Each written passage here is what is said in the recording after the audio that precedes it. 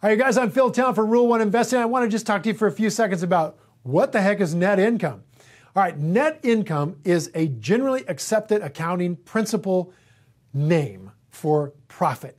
And what it really means is if we had collected all the money of the stuff we sold, and if we had paid off all the stuff we owed to collect that money and to produce our products, this would be what we'd have in the bank.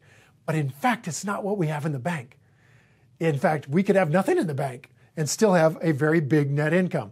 Net income is kind of a accounting fiction, if you will, that is useful in some way and very important for us to figure out the value of a business, but you don't want to take it all by itself. It's very important to connect net income with operating cash flow. And we'll talk to you about how to do that when we talk about cash flow statements. Now, net income is also used to figure out earnings per share.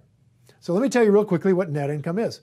You simply take the revenue of the business, subtract the expenses related to that revenue, and what you come out with is the profit of the company, or net income. Now, in order to understand the earnings per share, net income is divided by the number of shares of the company.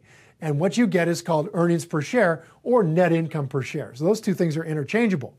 So if you want to look at earnings per share and what it does in a Rule 1 environment, it's the most important thing we use to figure out the value of the business.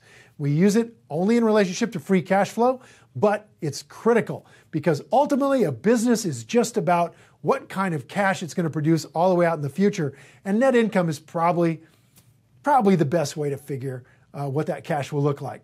So the value of a business today is just the current value of all the cash flow it's going to have out in the future. We figure that out by basing it on net income. We figure out the growth rate of that net income, project that into the future, and discount it back to today. We call that a margin of safety analysis. And if we haven't talked about that already with you, we definitely will. So net income, critical to figure out the value of the business, and that's Rule 1 investing. So if you like what you've seen here, you guys subscribe to my channel for more content. Learn how the best investors in the world go out there and really do well investing. I'm Phil Town. Time to go play.